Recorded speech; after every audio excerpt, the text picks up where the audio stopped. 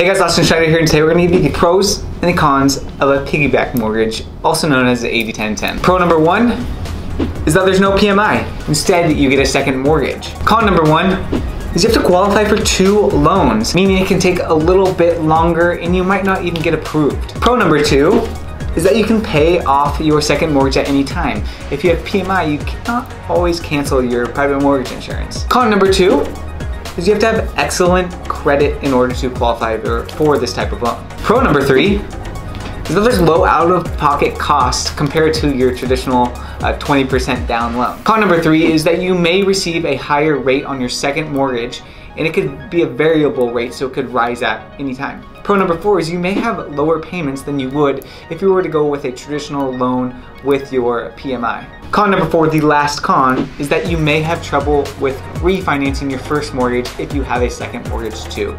Alright guys, thanks so much for watching. For more on the Piggyback mortgage, visit us online at themortgagereports.com. Thanks so much for watching. We'll see you on the next one.